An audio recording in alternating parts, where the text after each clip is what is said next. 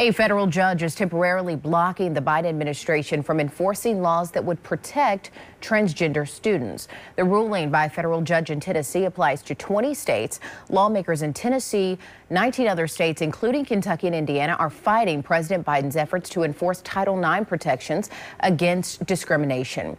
At issue is the right of transgender athletes to participate in school sports and to require schools to use their preferred pronouns. Schools that refuse to follow the administration's transgender guidelines could be subject to losing federal funding.